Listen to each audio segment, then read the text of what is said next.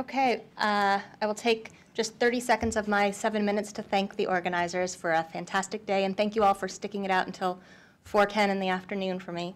Okay, I come to this from an empirical project that I've been conducting on personalized medicine. As part of this project, we've interviewed and spoken to and done field work amongst various stakeholders and advocates of personalized genomic medicine. When we first conceptualized this project as an empirical project a long time ago, we knew we wanted to include patient advocacy groups, patient groups in some way. But by the time we got to data collection, that looked very different, right? So it looked like we thought we were going to be talking to rare disease patient groups, sort of the traditional ways in which patients are conceptualized.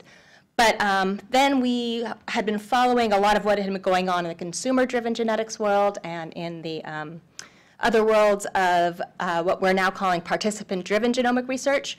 So as a result, we reconceptualized our project, or this part of it, and conducted interviews with those folks who are conducting or who have created projects and organizations around the idea of participant-driven genomic research. In fact, I've interviewed some of the people in this room, or my research staff has, whether you remember or not.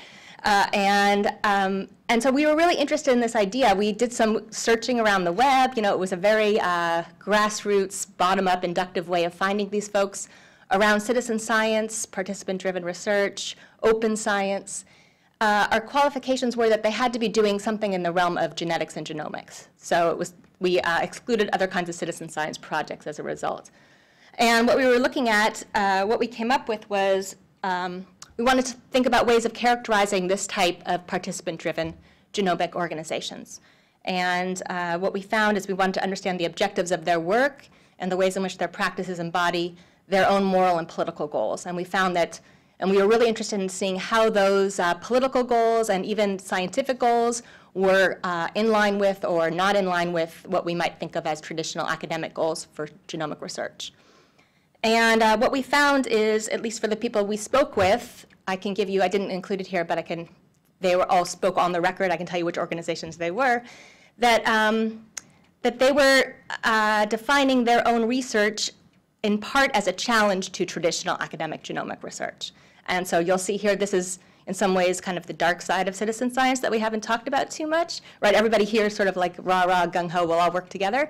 I think there might be some challenges out there for groups that aren't represented in this room today around just what kind of involvement they might want with folks who are in traditional venues. Okay, so what we found is the folks we spoke with are actively interrogating and aiming to disrupt the traditional relationships that they see out there between research, the university, obviously citizens and participants, and the market, right? That's one of the goals that they had going into it, and is one of the things they hope to achieve on the other end of it. And so what they told us is their goals are to engage the public in the conduct of science, to promote the use of open source software and open access to data, and to transpose the hacking practices. As Jason said, this has only been talked about a little bit today, but from we found this is the heart and soul of the endeavors of the community we were speaking with, that they wanted to transpose those practices onto the realm of genetics and genomics and synthetic biology, and to literally deinstitutionalize research and develop innovative solutions to scientific problems, or simply as matters of curiosity, right? So this is the bio-curious, DIY bio, that kind of community. And so I'm just going to give you a little piece of what they were telling us, and these are more indicative of what this community thinks. So they're working outside of traditional venues, right? So I think it's the regulatory environment, and I think it's continuing to look at this new information through an old lens that no longer serves and no longer fits. It's like trying to look at the sun with a microscope, right? That's talking about me. That's talking about us, all of us, right?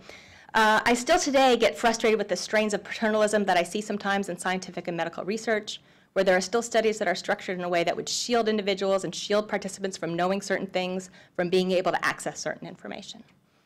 Right, so the idea of open access and this idea that paternalism still does exist, even in ways in which we think we're engaging participants now.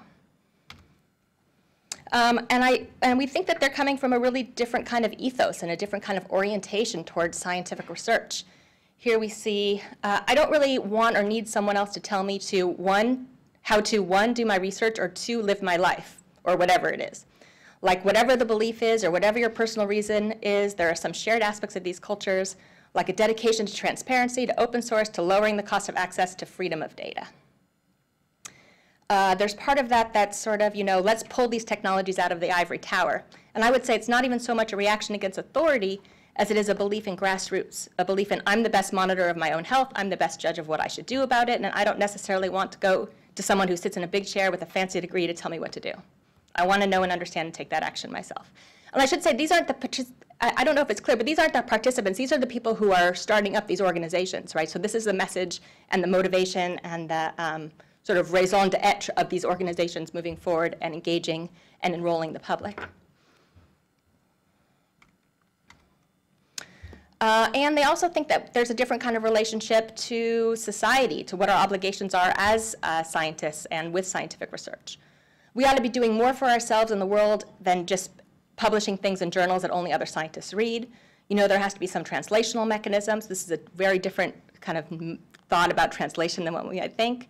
There has to be some way so that we can discuss and make available to at least those who are interested to non-scientists as well as scientists.